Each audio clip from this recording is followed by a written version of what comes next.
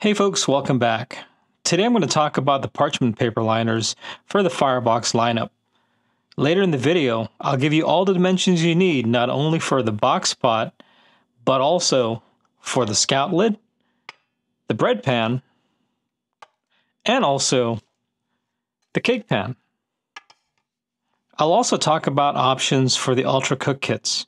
So let's get on it. Some general housekeeping.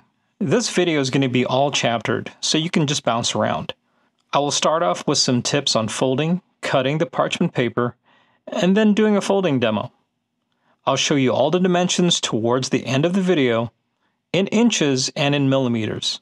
So before we jump in, for the Firebox fry pans and plates, you can find a round and fluted parchment paper on Amazon to accommodate the round shape. So there are quite a few out there that are made for air fryers, but I'll leave that up to you folks to go check it out. Unfortunately, I've not found a solution yet for the billy pots, but if anyone wanted to share one, please post it in the comments. So here are a few tips on making these liners. The first thing you'll want to do is try and stay away from the thinner parchment paper. They're not all created equal, as you'll find out. Now, this one that I picked up from Costco seems to hold up pretty well. It's pretty thick. Which brings me to the next thing, which is temperature.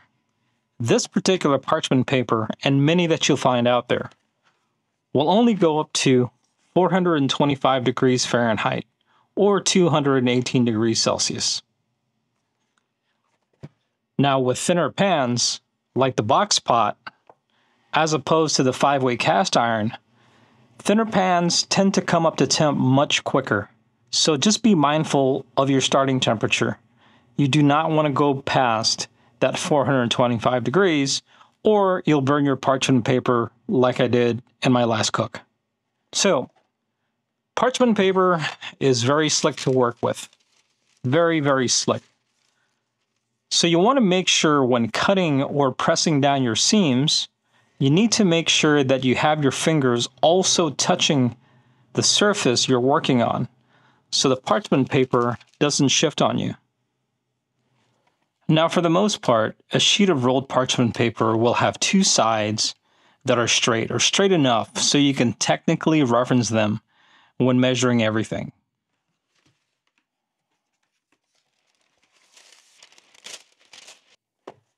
I like to use the two edges, these two finished edges, to get at least one of these sides straight.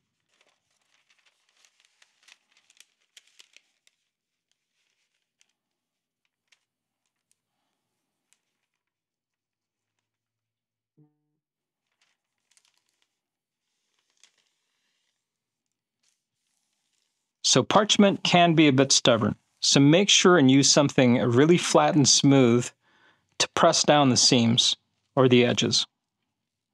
It makes it a lot easier to cut later.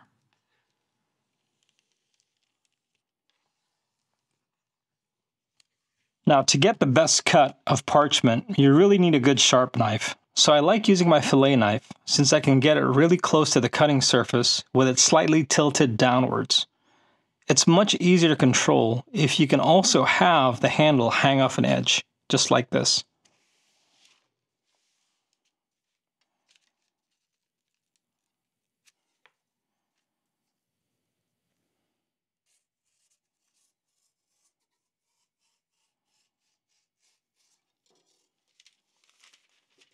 And just like that, you have a very, very straight edge, or at least 3 straight edges.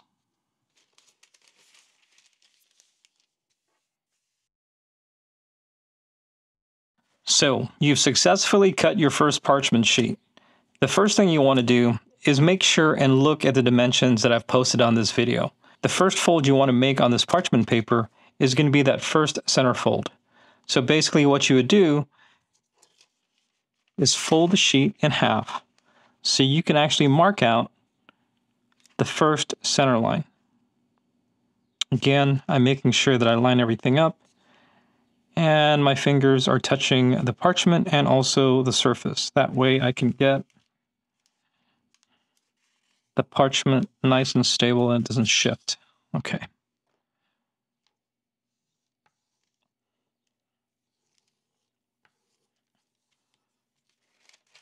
Perfect. So now all the measurements are going to be based off of this first center line fold. So the next thing you want to do is measure from that center line that you created, or that center seam that you created, to either side. In this case, the dimensions for this particular liner is going to be 2 inches from center. So I have my trusty ruler, and I'll go ahead and mark off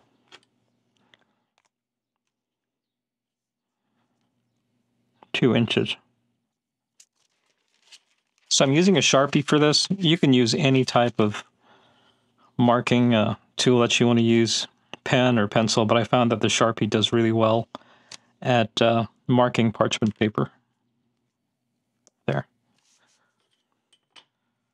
So I've made 2 faint markings, one right here, and the other one here.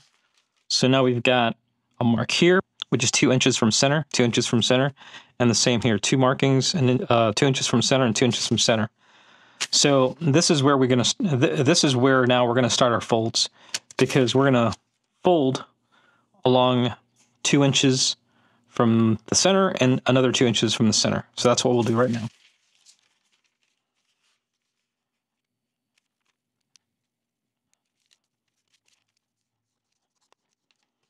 Perfect.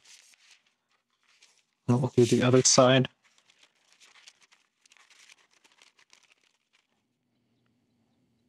Again, using the edge.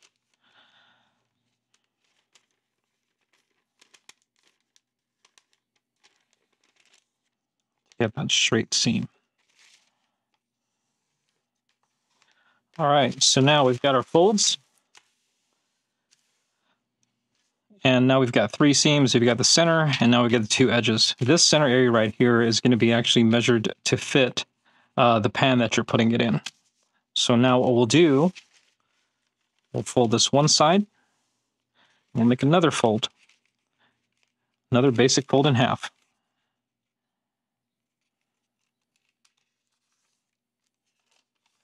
Just like that. Go ahead and pull the seam. What I'll do is going to go ahead and open that up. We'll deal with that later. And now we'll fold this other side that we already did, and then do the same thing as folding it in half.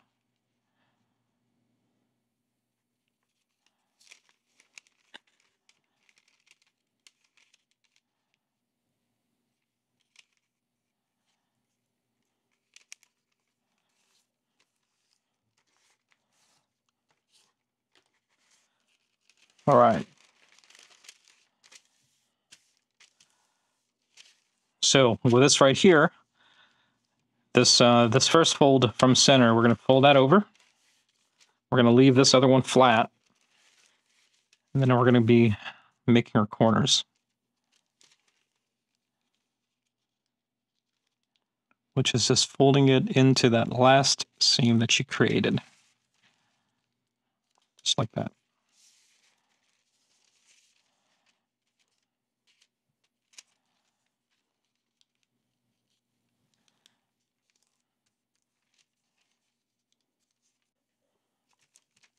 All right, so now we've got these edges folded.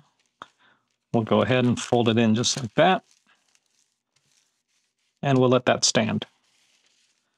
Now we're going to take this other end, fold it over, and do the same thing. Now what you'll notice is that your corner folds are going to fold over the other corner, which is perfectly fine. It locks everything into place, so it works out just right.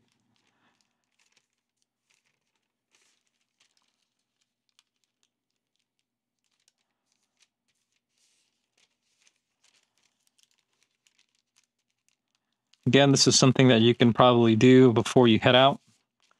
If you've got a lazy, rainy weekend, you can make a few of them and just tuck them in your bag.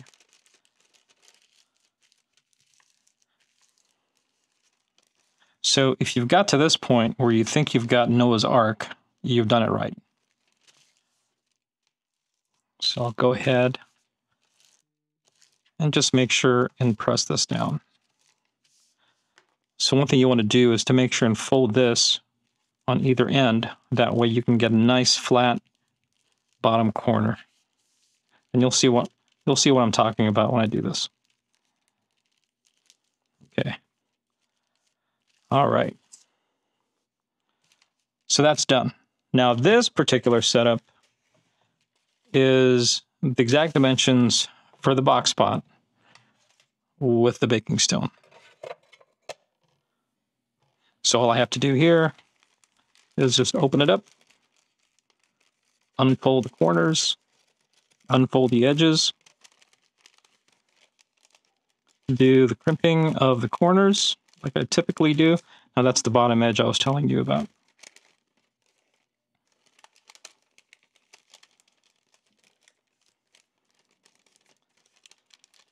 Once we do that, we've got a perfect box, perfect liner for the box pot with the baking stone. Box pot with the baking stone. Slide that in. Perfect fit. Has a little bit of a gap also, so that it doesn't interfere with the lid. But that is the liner for the box pot with the stone. Hope you like it.